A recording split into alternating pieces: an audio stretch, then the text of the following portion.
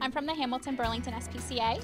We're a private, not-for-profit animal welfare charity. Our three main pillars of business are to protect animals from people, to care for animals in our companion animal hospital, foster homes, and our kennels, and also to teach responsible pet ownership to people in the community.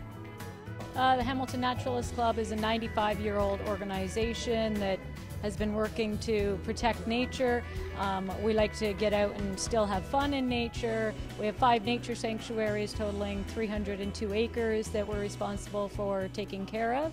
So we do things like tree planting, garbage cleanups, building boardwalks to keep people on trails, that kind of thing.